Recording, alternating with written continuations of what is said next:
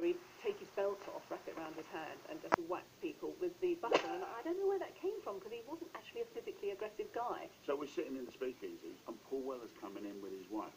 Now, should have just waited a second and asked me. I would have told him that Paul Weller can well look after himself. His dad John was an Xbox and all that. Sid's gone out like a lunatic with the boots flying. Paul Weller's cracked him a few punches, but he had a glass in his hand at the time, Paul, and it cut Sid on the face. There was a bit of screaming. I jumped in between them, and Sid there, he'd got a glass in his face, and Paul and his wife, I apologised to him, and they went off, and I said to Sid, why did you attack him like that? He said, because he said that we nipped in the city and set into holidays in the sun. I said, well, you did. One night I went round and saw Sid, and there was a cat that was in the flat, and for no reason he decided to put a noose around the cat